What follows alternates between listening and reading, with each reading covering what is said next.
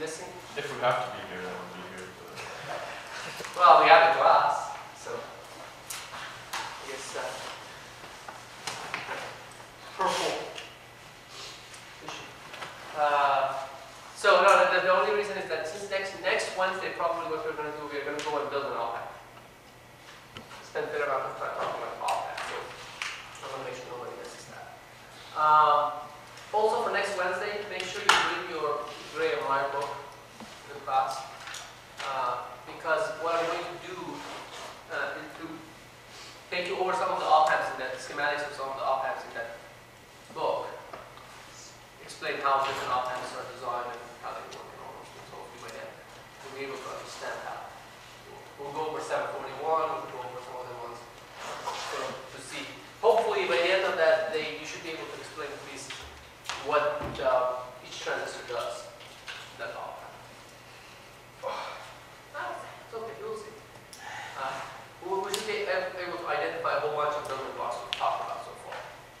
Alright, any other questions? No? Alright, so let's continue our discussion.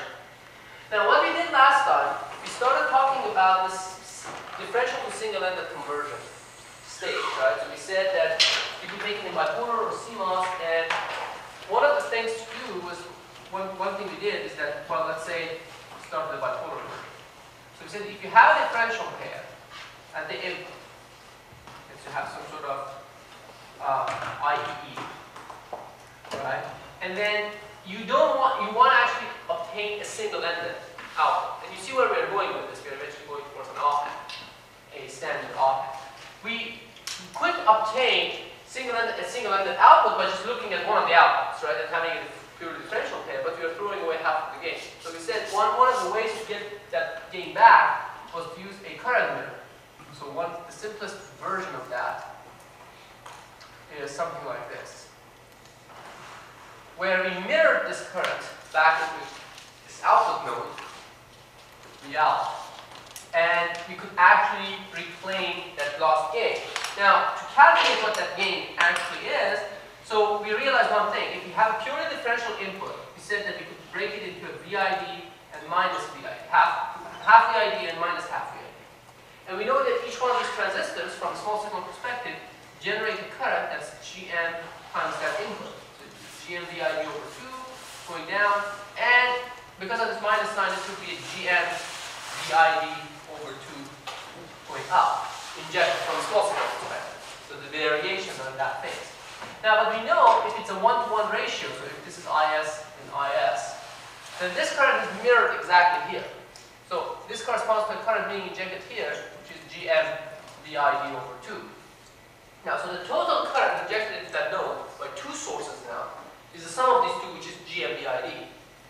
And to calculate the gain, of course, we have to multiply that current by the total output resistance, R out. The resistance seen looking, basically the resistance seen between this node and ground, the AC ground, small signal ground. And what is that resistance? Well, looking up, you see ROP.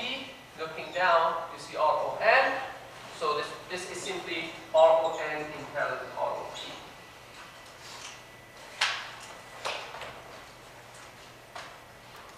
Okay. So that's for that. So the total gain of the stage, the voltage gain, which is defined as VO over VID, the single-ended differential output, small signal, divided by differential small signal input, is going to be Gm RON and in parallel with ROP. By the way, why don't I have a minus sign? Because of the polarity I define, if this node goes up, right, what happens is that it's equivalent to this node going down. This node goes down, this node goes up. So for this node going up, this node goes up. So it becomes a non-inverting amplifier. I could have made it into an inverting amplifier by redefining the input, so basically switching the order of the two inputs applied to this. Differential one I can always switch it, so I can get either an inverting or non-inverting stage depending on which polarity I use at the input. Okay? So that was the gain. So now let's look at the numerical example. Let's just pick some numbers and look at those and see what we get. So let's also say that we have some output resistance here, REE, for the current source. Or even better, we actually can do it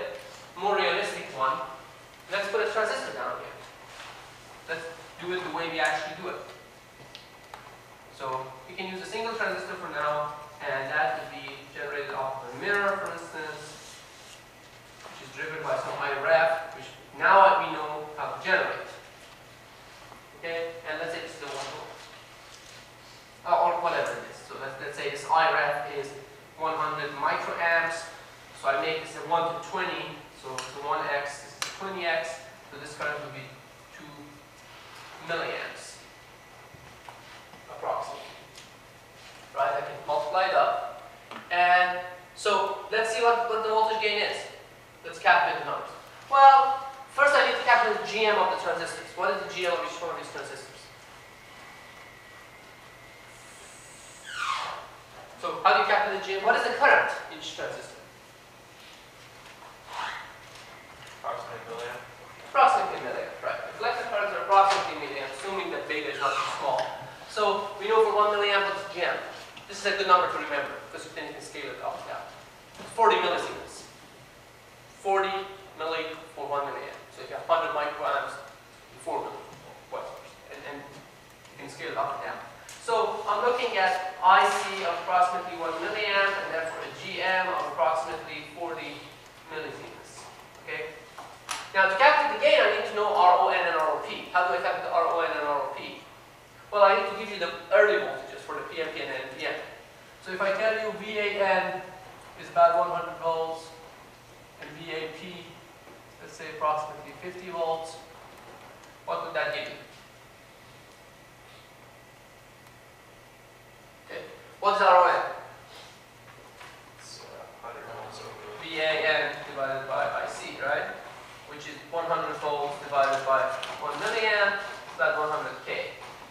And ROP is VAP divided by IC, that gives me about 50 kiloohms. So the parallel combination of a 50 and 100 is what? 33. Right?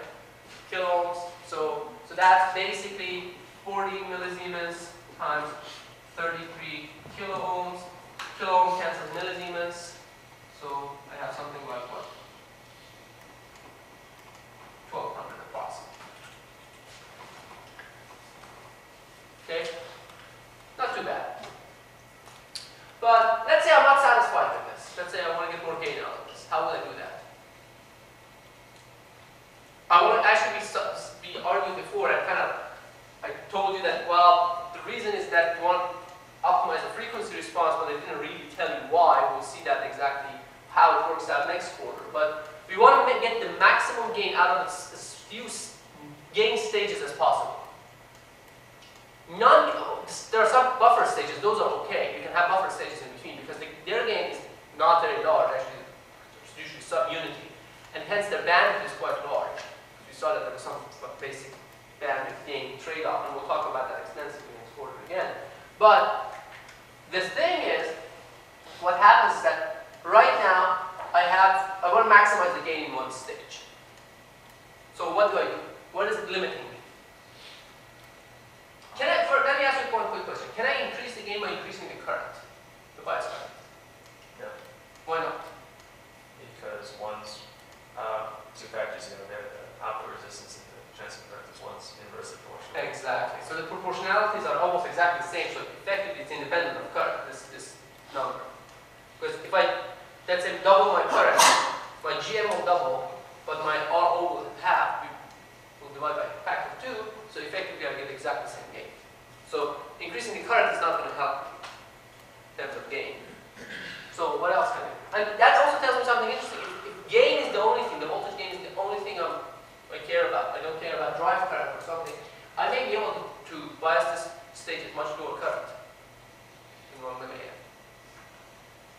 But anyway, so let's set that aside. So what can I do to improve my gain? Cascode. Okay, well, use cascode. Why? Because it allows me to increase the effective output resistance. Where would we use cascode? Where? Yeah. Lower path? Why? Why do we go and fix that? See, you have to see where the big problem is. You have to first find your bottleneck, right? Your first order limiting parameter.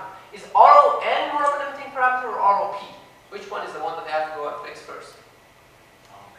ROP, right? So if I were to do one thing, make one of them into a cascode, I would have to make this one into a cascode. But the one that has a lower value to begin with, right? It's a 50K, right? So I would go and fix it. See, I won't go and optimize, improve the non-dominant problem. At least not at this point. The dominant source of problem, the first one is here. So I have to go and fix that. So if I were to make that change, how would it look like?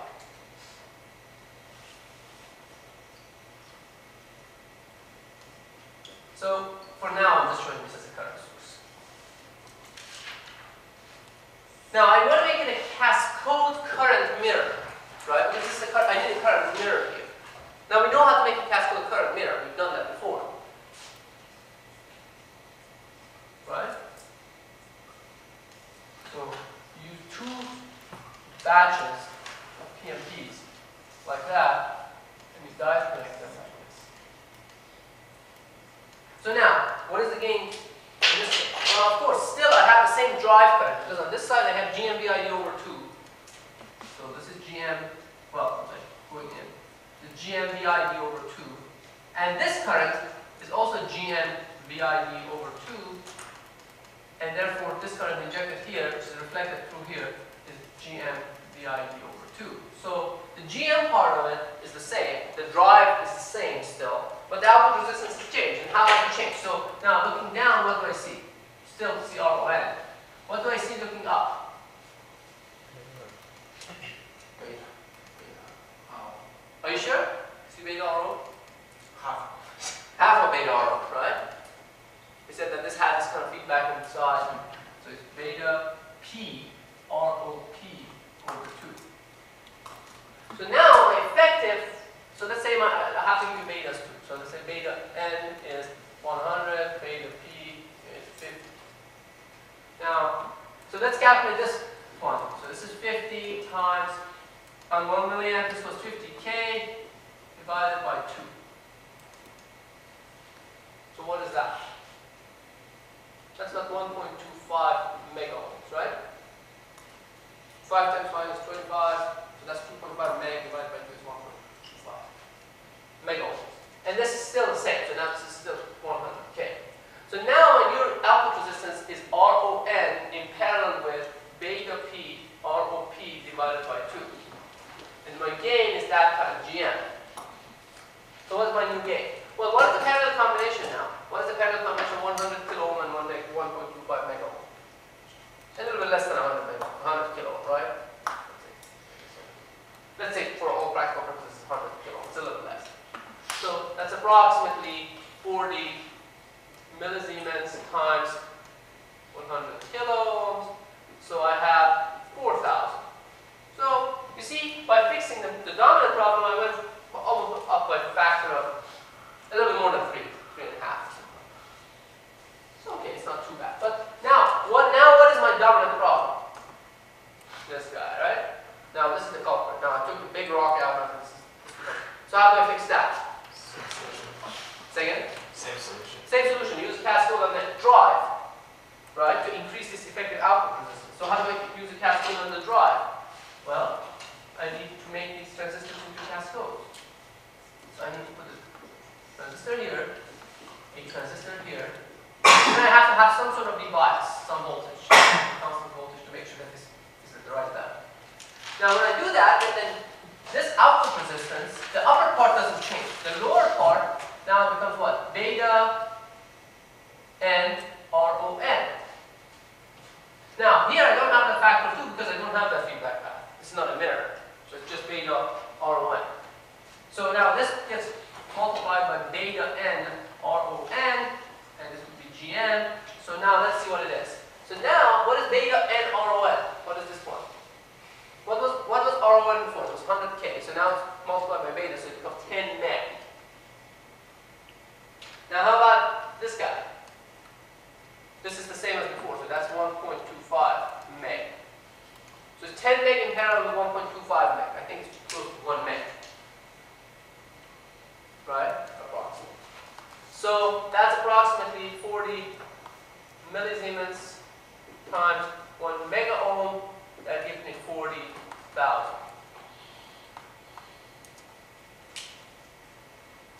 Yes? Do you actually need that cascode on the left side?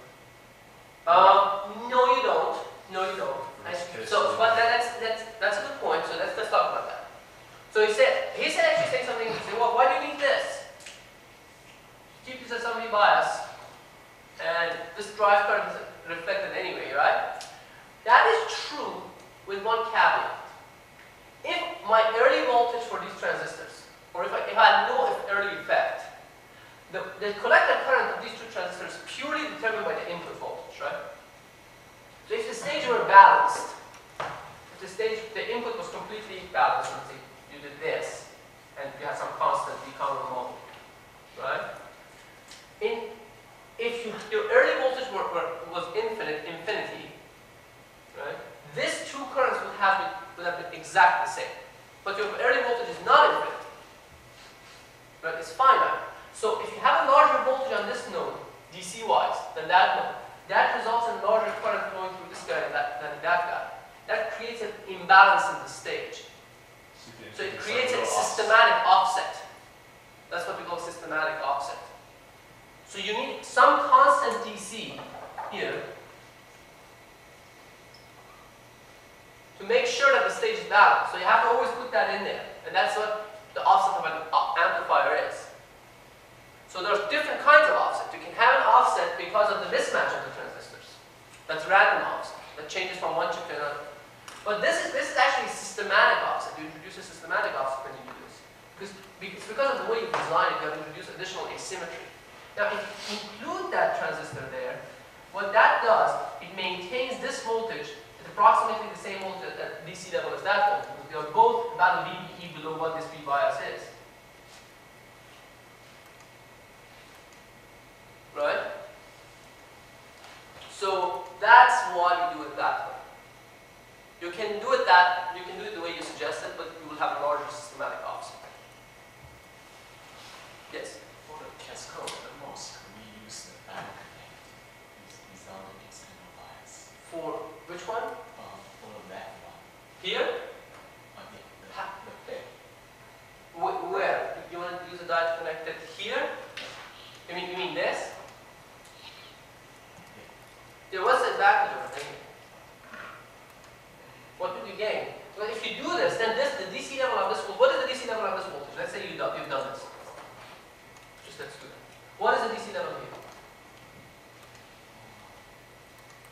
This node. Minus 0.7 volts. Minus 0.7 volts? With respect to what? Minus 0.7 volts? Why?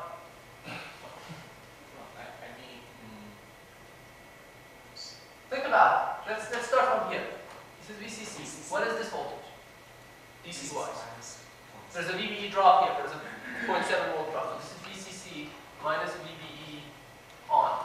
Let's call it VBE. Okay? You know what we mean. Now what is this voltage? VCC minus 2 VBE. What is this voltage? VCC minus 3 VBE. Okay? Now, what is this voltage? This node. That's V bias, whatever this bias is, minus VBE. Right? So in general, these two will not be the same. Will not be even similar. Right? Unless you go and design your V bias to be exactly VCC minus 2 VBE. Right?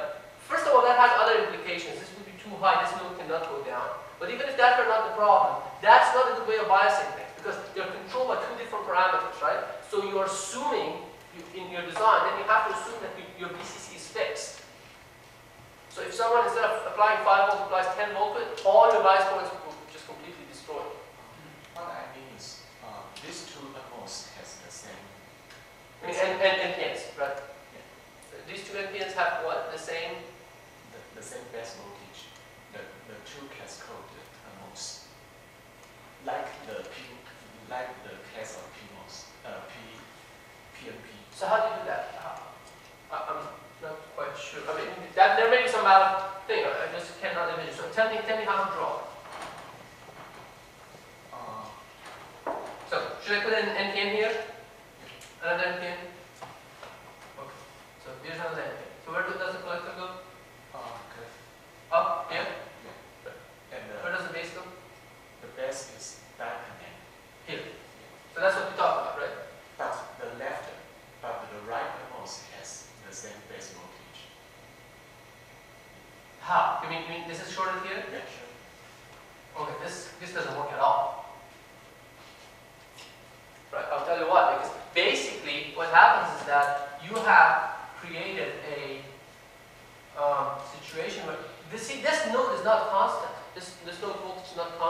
what you have is that this node can move and this node can move. So you have a feedback path here. It can do all sorts of strange things. See, because remember, these two sides are driven out of phase. So when one side goes up, the other side goes down. So what happens is that, let's say I push this up, this node goes down a little bit. This, as a result, this node goes down, this node goes down, this was going up, so this goes down and up, and we can significantly reduce the current in this transistor. So that's not going to, actually, on the surface it doesn't appear to be good for what we are trying to do. It may be good for some other thing, I don't know. Right? That's a challenge and the beauty of design, right? This may be useful for something else, I don't know what it is. Doesn't mean that it's not useful at all. But for what we are trying to do, which is kind of converting differential to single-ended thing, that particular topology doesn't do it. See, as I said, I mean, you could do it this way, but you have to make this V-bias exactly the right voltage for that VCC, and then that only works for one value of VCC. But the good thing is that if you design it the way we showed earlier, which is like this, then this voltage is generated internally, right? You can use some sort of banding voltage or some other branches to generate this voltage. Now, that voltage is referenced to this voltage internally, so we can basically, we don't have to worry about what it is with respect to VCC. So if you increase the VCC, what happens is that these two nodes go up at the same time, but this level will remain the same. So, these two are isolated from each other. See, you can think about it this way. If you have a high impedance node, so this is one way of thinking about it. See, high impedance nodes are like loose springs, right? Low impedance nodes are kind of like connected to ground with a very strong spring, right? From a mechanical perspective, if you want to use a mechanical analogy. See, if you want to get a lot of gain, you want to get a lot of swing, you want a high impedance node because you always have a certain amount of drive, right? So if I hit it at the same rate with the same force every time, if I have a loose spring, it just swings a lot, right? If I have a high impedance, if I have a low impedance node, it's kind of like a strong, tight spring, right? So if I hit it, it doesn't almost move at all. Now, if you want to have this kind of isolation from VCC, you want at least one side to be a loose spring, right? From that mechanical analogy perspective, is it a loose or a kind of tight spring looking up? It's a tight, right? From this node, right? Sorry, look at it. Think about it. It's low impedance. There are two diodes, right? So this is a kind of a strong spring. So let's show it like this. I'm going to show a strong spring. Few turns, right? But now, how do I show a loose spring? I'm looking down here though. This is a high impedance node, right? So it's kind of like a loose spring. Now on the other side, both sides are loose springs. So this is a loose spring, and that's a loose spring, because both of them are high impedance nodes. So if I start pulling this up, this guy can easily float, and this guy can float because it's loose on this side, so it gets pulled up easily. But if I make both sides tight, then I have to exert a lot of force here, which means that I would have to draw a lot of current to maintain the operation time. It's like connecting two diodes between a VDD and ground. It's like connecting two very loose, very tight springs between two powerful things. So if you just get stretched, and there's a lot of force, there's a lot of tension in there, which means that there's a lot of current from an electrical perspective. So think about high impedance nodes as nodes connected to ground with a loose spring. They're loose, they can move around very easily. And think about low impedance nodes as nodes that are tightly attached to something. Yes? What happens to the frequency response when you cascade it? Oh, okay. Well, that's something we'll talk about, as I said, extensively next time. But the frequency, okay, that's an interesting question. So from a cascade perspective, from the input time constant, so see there are different time constants. We'll talk about this next quarter, next year too. But what we'll do is that basically from the input perspective, the time constant improves because basically this becomes a low impedance node. This is a very low impedance node, if you think about it. Why? Because it's connected to a constant voltage through, what is the impedance you see looking into the emitter of this thing? Rn, or 1 over Gm, right? It's a low impedance, so it's very tight. So it doesn't create a lot of problems in terms of frequency response there. However, the frequency response in something like this is not limited there. It's limited at your highest impedance node, which is here, the output node. Right? See? So if you have a capacitor here, ground, some parasitic capacitance, right?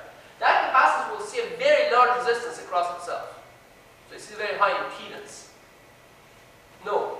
So the higher you try to make the gain in this one stage, by increasing the impedance of this thing, you will reduce your frequency response or bandwidth by exactly the same amount. That's what the gain bandwidth product trade-off comes in. One easy way to see it. Basically, if you want to get high voltage gain, there's one way to do it. Well, there are two ways to do it, really. But either you have to increase your drive, your GM, or you have to increase your impedance. Right? Increasing the drive is not free, right? You have to burn more current, DC current. But if you don't want to burn more DC current, if you want to keep your DC current constant, the only way you can increase your AC gain, voltage gain, is by increasing the impedance. Whenever you try to increase the impedance, you are increasing the time constant, because any parasitic capacitance there sees a larger RC time constant. Now, how do you get around that? If you really wanted that high bandwidth and high gain, the only way is to increase the power consumption. Because that's when if you increase the drive and keep the impedance constant, then the time constant remains the same, but you get a larger gain. But that's an expensive way of doing it. So that's why there's a three-way trade-off between power, gain, and bandwidth. So we'll discuss this extensively. We analyze it, and I gave you a very oversimplistic view of this now. In subsequent lectures, we'll talk about this in more details. Any other questions? Do you have a question? Yes. In the second cascode state will be in the mirror that we have, the second one on the top. Right. If I were to connect the base to the connector of the right P transistor. This base? Yeah, to the connector of this collector? To the connector of this. This? I'm sorry, off. Here? Yeah. So would that still remain a parameter, or That will turn off this transistor. That will turn this transistor off. and if I were to Right? connect Think about it. Why does it turn it off? Because you're shorted your VBE, so your VBE is 0. and if I were to connect it with the connector, then If you connect it to the collector, then what you've done, effectively, you've shorted this node to that node. Right? So this node is connected to VCC through two VBEs. So it's a very low impedance path, basically 2RM to VCC, to ground really. So instead of making this a loose spring, you've made it, again, you get the same tight spring because you've shorted this node to that node. So you won't get much gain. so then for both of these nodes, it pretty much is the same. If we see the resistance looking up like either from this. Well, yeah, because you've shorted these two nodes. If you do this, this node is shorted to that node, right? No, but if I remove the connection from there, Here? the left one, that is This? directed, yeah, if I remove. Oh, okay. Well, if you do it, well, you can do something else. They can't do it quite like this. You can do something else. Slightly different. You can do this. Actually, that's a good discussion topic. You remember we had this Wilson current mirror? You can make this a Wilson current mirror.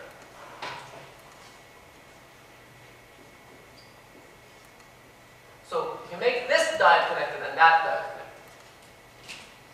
If you do that, we saw that the output resistance of this actually is beta RO. So you can improve the gain a little bit further by doing that. Beta P RO P. But yeah. So you get another factor of 2 there. That's a good point. Okay, any other questions? Alright. Now, this one, okay, so let's talk about this one. In this case, if I start floating things, it would be, actually, it is from this node is loose from looking up. So this is the loose side of that. And this node is loose from this side. So when it starts if you start pulling it up, it kind of behaves like an accordion, which is kind of offset. Right? So this side and that side will start moving up and down. This is actually, this is the way I think about them, right? I mean, the intuition. If you ask me how you think about it, this is the way I think about it. I mean, it's an analogy in my head, right, obviously. But I think about these voltages and currents as something that's either loosely connected or tightly connected to something. Low impedances mean they're held in place strong. High impedances are kind of loose. And everything kind of inverts when you go to current amplification, right? Because for current amplification, you want actually low impedances. Low impedances are good because basically what you're doing, you're not driving the current, you're actually driving the voltage source. And if you have a constant voltage source drive, then you want to generate the maximum current swing. Low impedance is a good thing, right? Because for a given voltage swing, the lower the impedance is, the more current variation you get, and vice versa. Anyway, so, any other questions on this? But is there a good discussion? I want you to think about all sorts of variations of it. Some of them don't make sense, some of them do make sense, some of them result in something else. And it's always good for you to go and sit down and say, what happens if I do this and that and that? Because there are infinite solutions.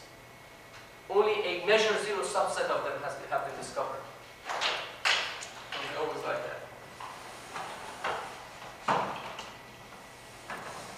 Okay, now how about MOSFET version? Let's try to do a MOSFET version. Do a numerical one quickly. I want to make a point here. So if I were to make a MOSFET version, it would kind of look like this. And by the way, it could be NFET or PFET, right? The drive could be NFET or PFET. I'll show you the complementary one in a second too. So this is the NFET differential pair and PFET mirror. This is VDD, ISS, VDIF, and the out. Okay, or you could make the complementary version. Right, the complementary version looks like this. So you can have a PFET diff pair. So this is a PFET diff pair.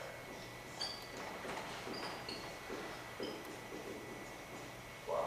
So VDD. Then you can have an NFET drive.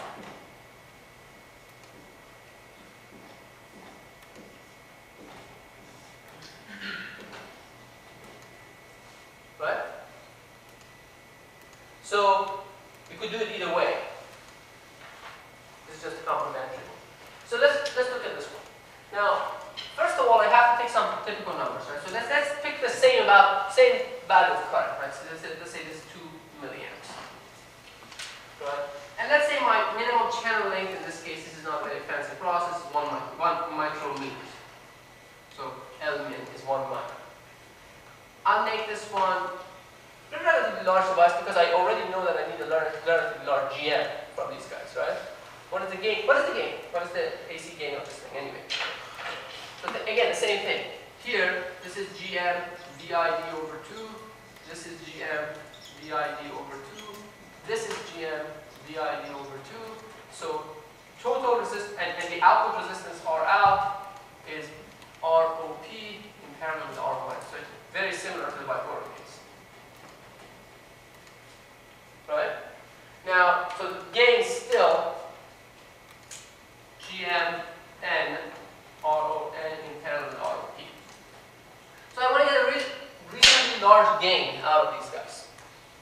Okay? How do I do that? Well, I need a relatively large transconductance out of those guys. Right? So how do I increase the transconductance? I know I have to have a relatively large W over L. So I pick some numbers initially, 100 over 1. 100 microns over 1. Okay. And so let's see what kind of GM that gives me. I have to also give you some parameters. I have to give you mu and Cox. Let's say mu and Cox is about 100 microamps per volt squared. Mu P Cox is 50 microamps per volt squared. Okay, so that should be enough. In that sense, GM, which is square root of 2 mu n Cox W over L ID. Now, square root of 2 times 100 microamps per volt squared times 100 over 1, which is 100, times ID, which would be what? 1 milliamp per stage when the stages are balanced. Okay, so you calculate this. So that's 10 milliamps and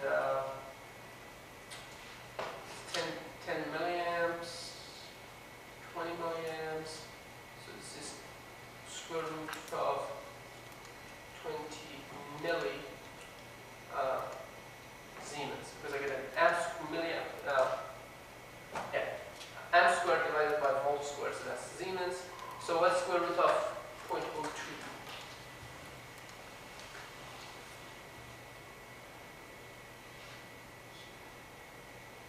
It's about,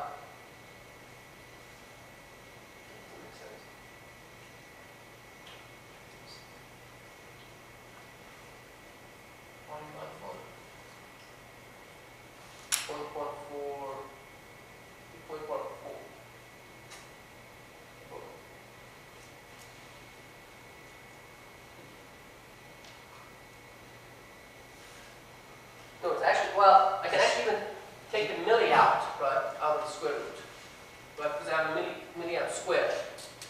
So that would be millisiemens, so it's square root of 20, which is 4.5. And that makes more sense.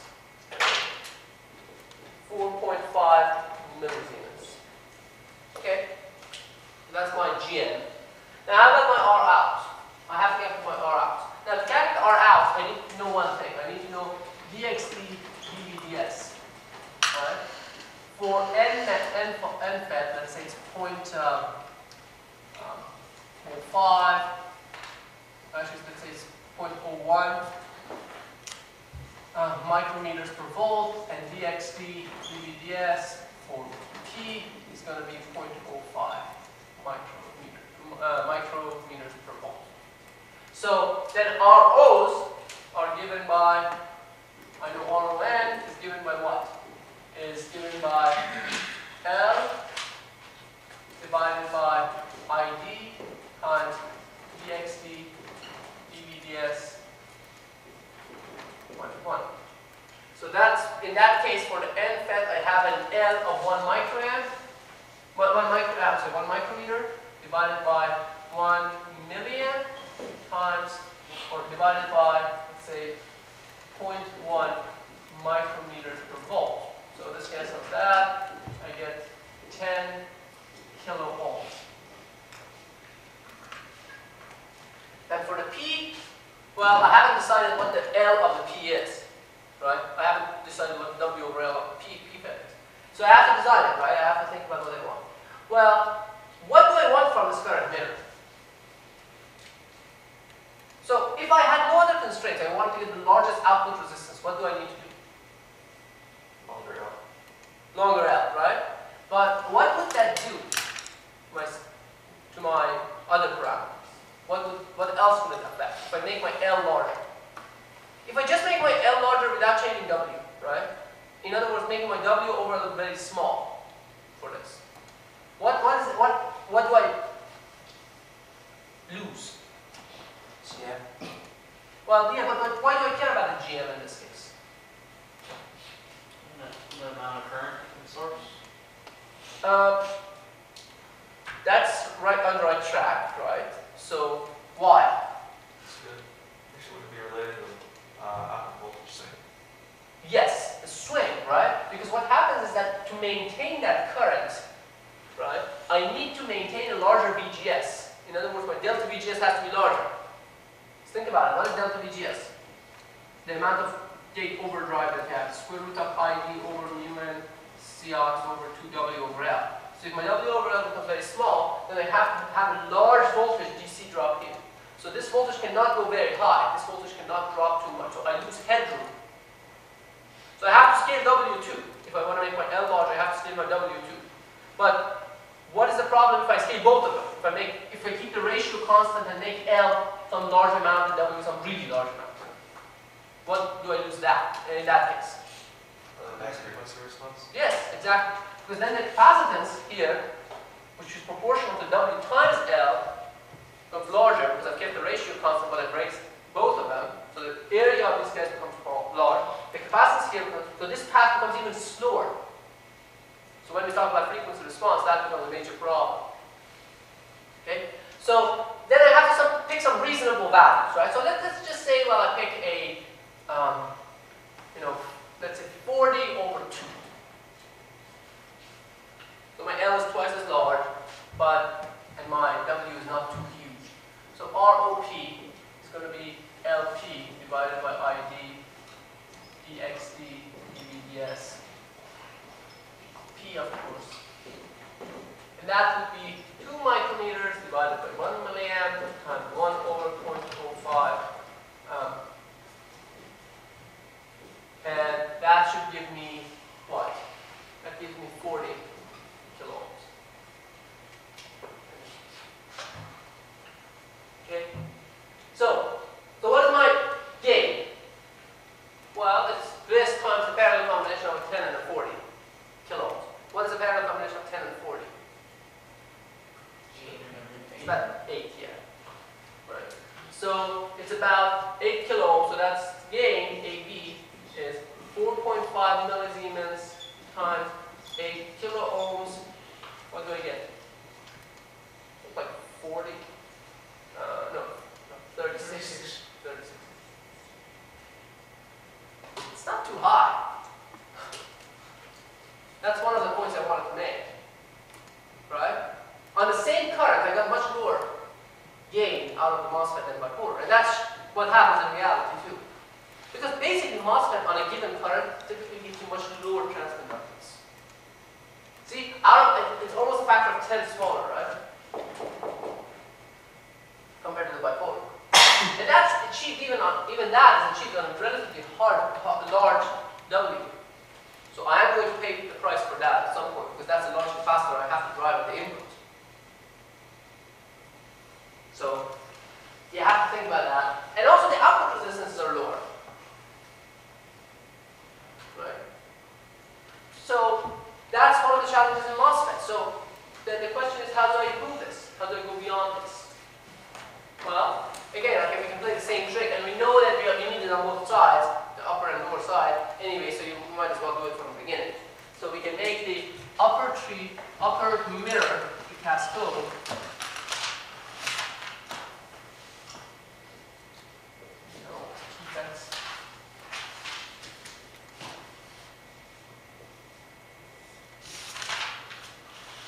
And then I need a cascode drive.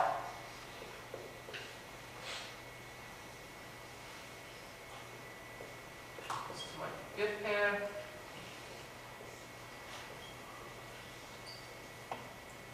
And this is my E bias. And that's my V out.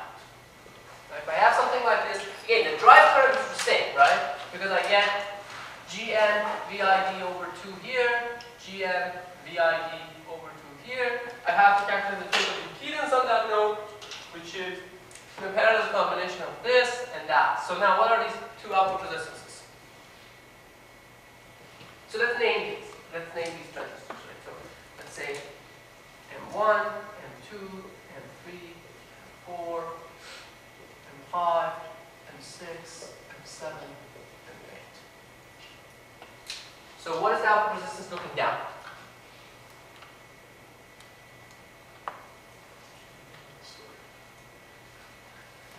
Go ahead. GM5. This? 4. No, I also. GM, no, the one under it. This? Yeah. So go ahead. GM of that one? This is 2, this is 4. Right. GM2? GM2. Oh, no. It's actually GM4. GM4. Yeah. RO6. Or RO4 times RO2. Right, approximately. That's a good way of thinking about it. So it's GM of this upper one, because this is the guy who gets amplification, right? This is fixed, so its GM doesn't matter for the output resistance. So it's GM4, RO4, RO2, approximately. If you want to do it accurately, it's really RO2 plus RO4 plus GM2, RO2, RO4. But this is the dominant term, so that's enough. Okay, so that's the output of that. How about this one? Again, the same thing. It's GM6, GM of this guy, RO6, RO8. So the total output resistance, or out, is the parallel combination of GM2, I'm sorry, GM4, RO4, RO2 in parallel with GM6, RO6, RO8. Okay? And therefore my gain is the GM of this guy, GM2 now, because that's what controls the drive. This is the guy that's driving. So AD is GM2 times that. Now let's say for the sake of argument I keep my W overalls of the end feds the same as before, so I don't have to recalculate everything. So this is 100 over 1, 100 over 1, 100 over 1, 100 over 1, and these are 40 over 2, 40 over 2, so on. Now, in that case, my RON and ROPs remain the same as before, right? So I have to recalculate this. So what I get here is that this one becomes what? What's the value of this one? RO2, which is RON, this was 10K, this GM is 40, right? So, I'm sorry, 4.5 milli times 10K, that's 45, so this number is 45, times that 10K, so that's 450K. Right? Now, GMP, I haven't calculated GMP, I have to go and calculate GMP. It's going to be square root of 2 mu p C ox W over L of the P by D. So that will be square root of 2 mu, did you say mu p C ox was 50? 50 microamps per volt square times, the W over L is 40 over 2, so that's 20 times 1 million. So again, that gives me 100, that gives me 2 milliamps, that's giving me 2 milliamps from 1 milliamp, that's 1.4 millisiemens. Okay, so that's 1.4 millisiemens times 40K, that's 56, right? 56, so this is 56 times 40, which is something like,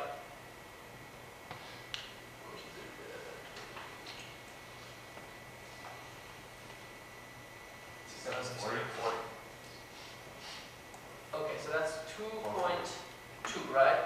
Mega ohm, right?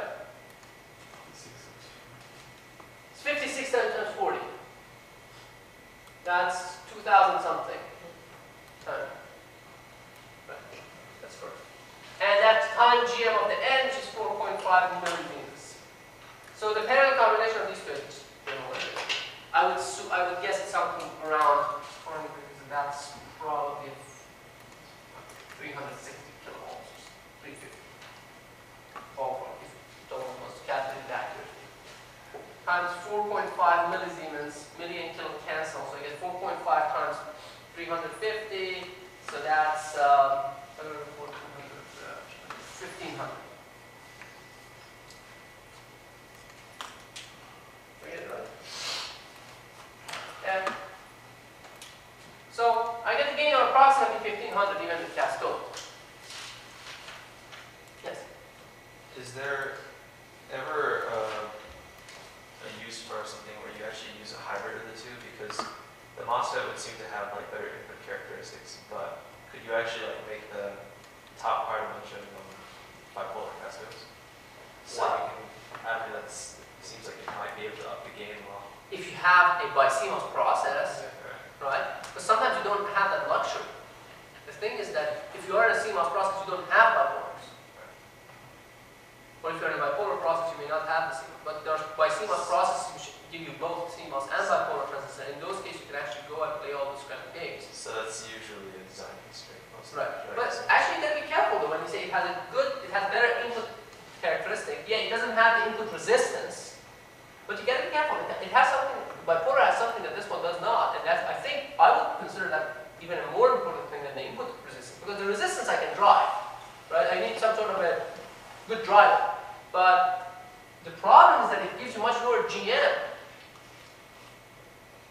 right? The MOSFET. So I would argue that if I had access to both of them, if I had a BiCMOS processor, I would probably make my driver out of a bipolar.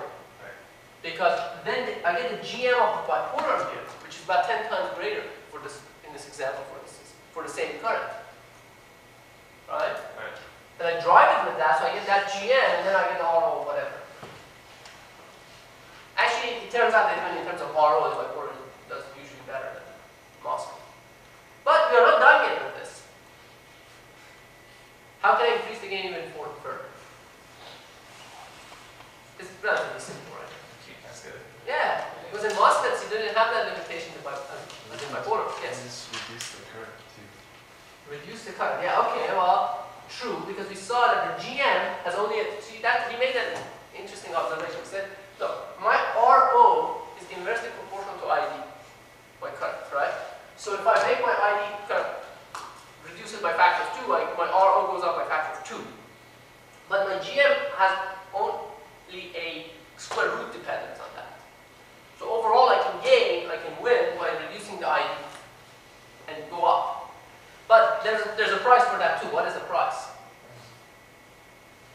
Bandwidth is 1, right? Because why is the bandwidth effective? Because you have less drive current. You have less drive current and higher impedance, right? But that's what happens. Right? So that's one problem. What is the other problem with doing that? You have even less drive capability for whatever it is connected here, right? Because you haven't even talked about what's connected here. We'll talk about what happens when you start trying to drive something. Because think about it. What is this impedance? Just to give you an idea. Right now, this example is what? 350 kilo ohms. Or in the case of the bipolar, what was the impedance? We ended up about kind of 1 mega ohm, right? So let's think about it. Let's say you have some sort of load, right? You want to drive something. Let's say it's not purely capacitive. Let's say you have a resistance of 10 kilo ohm. That's a relatively large resistor, right? What happens if I put a 10 kilo ohm resistor there? What would my gain be? It would be the parallel combination of this guy and that guy and 10 kilo ohm, which is 10 kilo ohm. Right? So I'm dealing with this in isolation. This is like a very delicate stage that will give me gain as long as I don't load it with anything substantial. Once I start loading it, then I have to deal with all sorts of different problems. Now just try imagining driving a 4 ohm loudspeaker with it. All of this is kind of nonsense, right? It's like basically GM times. You have a very expensive resistor. Yeah, and see, some people are like this. Some human beings are like this. They can give you a lot of gain if they're biased properly at the right operation point and there's nothing to perturb them. Right. You know, I actually consider some students like this. They have to be biased exactly at that operation point. But you could also argue that you won't have any gain unless you're biased. Okay, yes. So when you say that you are driving a load, could you like explain it a little more? Like, let's say that I have this kind of circuit and I have a load. No, we'll talk about that extensively. Actually, that's our next topic. How we drive loads, but that's in this term, right? say again. That is in this term, right? Yeah, that's next hour. Okay. We'll talk about it. Don't worry. We'll get there. And when we try to make it, put them all together and make an op-amp, we'll see what the limitations of something like that. But let's not worry about that for now. Right? For the next 10 minutes, let's not worry about it. Now, if I want to get higher gain, of course I need to cascade this one more time, right? And in MOSFETs I can. In bipolars I couldn't really go beyond that beta R or whatever anyway. Right? But here, let's say I do that. So I'm not going to redraw, so I'm going to make the triple cascade here and triple cascade there. So let's see what would the gain be. So we have to see how the output resistance would change, right? How would these output resistances change? There would be another GMRO multiplied by each one of these impedances, right? So this will get multiplied by GMRO, this will get multiplied by GMRO. So your GMROs are about 50, right? So this goes up by another factor of 50. But now, you have to remember, if this impedance goes up by a factor of 50, right, you're looking at what? You're looking at something like 15 mega ohms, or higher, actually 17, 18 mega ohms, right? 17, 18 mega ohms is a very high impedance. It's an extremely loose spring, right? So it's so loose, in fact, that there are other paths. Even the slightest amount of leakage current. See, these are metal lines, right, for instance, on your chip. Your silicon dioxide is not a perfect insulator. It has some resistance.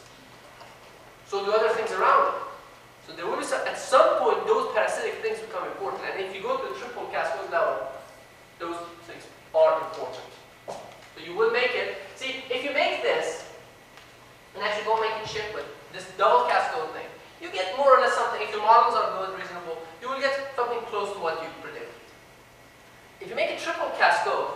of this, you would predict something much larger. Right? You're looking at something that would be 50 times greater than that, so you're looking at 75,000 or something like that, right? But you make it, and it turns out to be something like 10,000. It's because of this leakage current, unless you model it appropriately. So how does latch-up apply to this kind of latch-up? Like where you actually get parasitic BJTs made in the chip itself? Yeah, that's a completely different topic. I mean, so that can apply to any of these things. So what we have. So let's talk about it a different time because it's an orthogonal topic. Latch-up happens when basically when you have this well. So let me tell you what latch-up is since you mentioned it, so everyone knows what it is. So if you think about it, if you look at the standard MOS process, right, you have a P substrate, you have your N FETs here, N plus, the gate flow. And then you have a P well, you have an N well in which you make your P FETs. P plus, N plus, right? So if you start from here, you will see an PN structure, right? So you have a PN structure, which is a tire store, right? And it can, under certain circumstances, it basically is like two back-to-back transistors. Well, not two back-to-back really, kind of like an NPN and a PNP.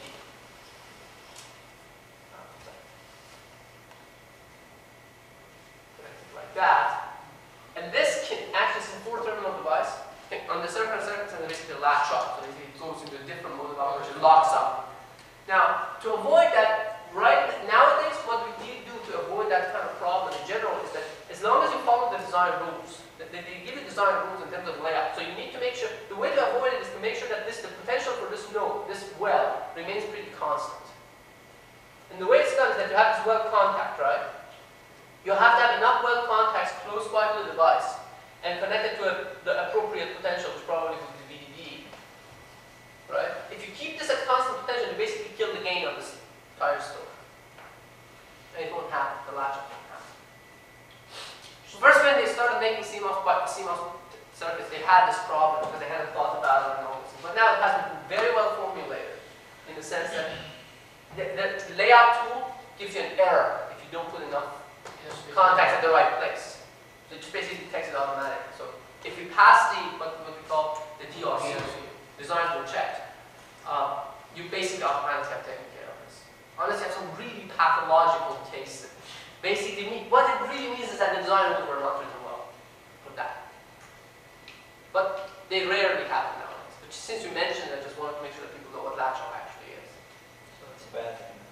It's a bad thing, yeah. Because basically latch-up draws a lot of current through this path. See, because this is connected to VDD, this is connected to ground, so there will be just kind of a very short low impedance path with VDD and ground. Nothing works on that chip.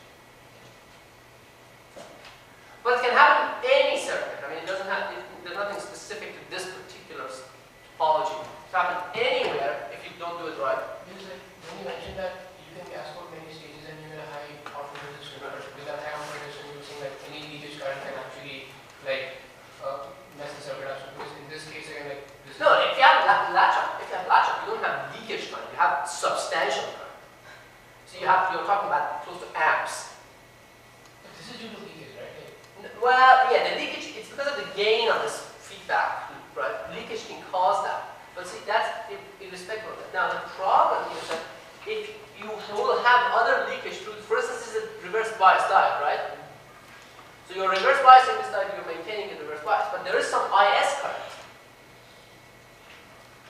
There's a reverse current on the diode. So that can contribute to your loss. That has nothing to do with latch. If you actually have a close contact with it, that wouldn't cause latch-up, but that would indeed cause a reduction in the impedance. Because it's an alternative path to having, which you have a model. See, that's the issue with all sorts of simulators and all those things. Garbage in, garbage out. If you don't model something properly, it will just simulate what you put in there. So you can, on the surface, get some interesting results, and when you make it, it may not match the reality, because you haven't really simulated the reality. There's nothing wrong even with the simulator. There's something wrong with you. No, I mean, there's something wrong with the way we've done it. We haven't done it appropriately. Okay. Alright, so any questions on this? If not, let's take a quick break, and when we come back, we'll talk about output stage.